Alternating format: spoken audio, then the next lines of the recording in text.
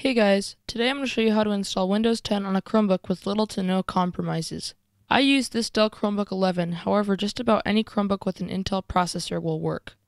I also recommend something that either has upgradable storage or more than 16 gigabytes of drive space, as the Windows installation takes at least 12 gigabytes, and if you have any software you wish to install, you will end up with little storage left. The Chromebook I used has 16 gigabytes of storage that is soldered onto the motherboard, making it impossible to upgrade, which left me with 274 megabytes to spare after installing Windows and any software I needed. Also note that if you do this, you won't easily be able to return to Chrome OS. All the links in this video can be found in the description. For each Chromebook's detailed instructions, I recommend using this website to guide you through the process. You can find your exact model, and it will show you how to do each step. If you cannot find your Chromebook's model on this list, it is probably not capable of installing Windows. The first thing we need to do is remove the write protect screw. I don't know exactly what this does, but I'm guessing it allows us to write over the Chromebook's operating system. I found mine pretty easily. It should say WP with an arrow pointing to it.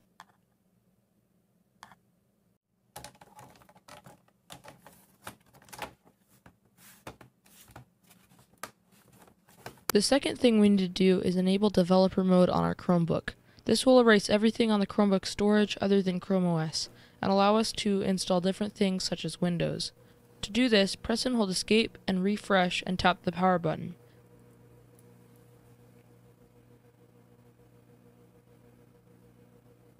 When this screen appears, press Ctrl D and enter to enable developer mode. Then Ctrl D again to boot into Chrome OS.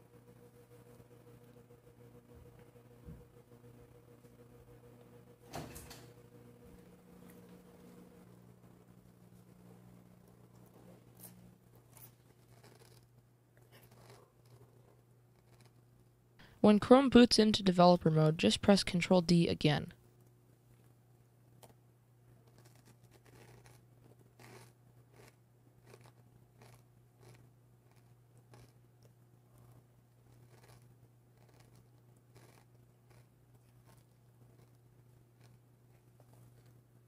Now you'll need to sign into your Chromebook again.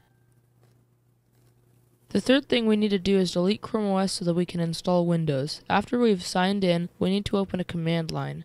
Open Google Chrome and press Ctrl-Alt-T. Then in the command line, type in shell and press enter. Type or paste the following command from the description and press enter.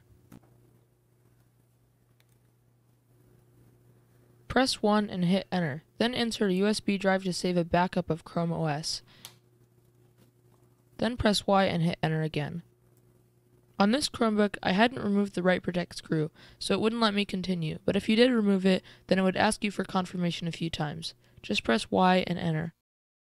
The fourth step is to create a Windows install drive. To do this, we need to go onto another computer and plug in a USB drive. I'll be using this 32 gigabyte SD card.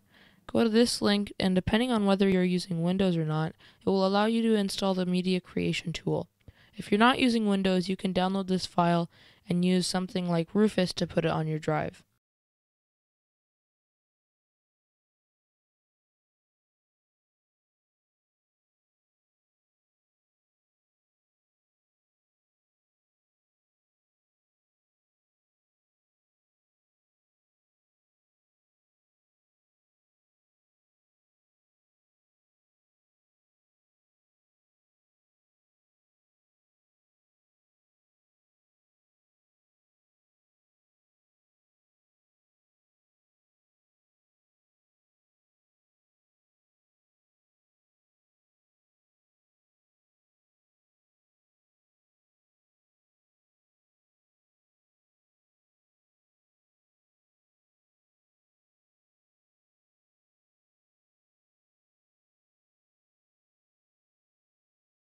Once it is completed, we can insert the USB drive into our Chromebook. Power it on and press escape until the BIOS screen is displayed. Here we can choose which device we would like to boot from. We want to boot from our USB drive, so select USB. Then the Windows installation screen will show and we can install Windows. You will need to plug in a mouse as the touchpad driver needs to be installed. This is pretty straightforward, just select your language, time and currency format, and keyboard method. Then click Install Now. It will take a bit, then it will ask you to insert your license key. After inserting your license key, click Next, then tick the box and click Next again. Make sure to click Custom. We now need to select the partition to install Windows on. On this Chromebook, I had already installed Windows and I didn't want to install it again, so I can't show you the rest of the installation process. I just deleted all the partitions and then pressed Next. The rest of the process is very intuitive, and if you need help, ask me down in the comments section or in my Discord server. A link will be down below.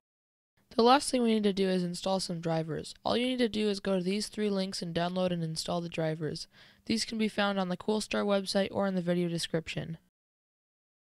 I hope you found this video helpful. Again, if you have any questions, leave a comment down below or ask them in my Discord server. If the video has earned it, please leave a like, and if you want to see more, please subscribe. Bye!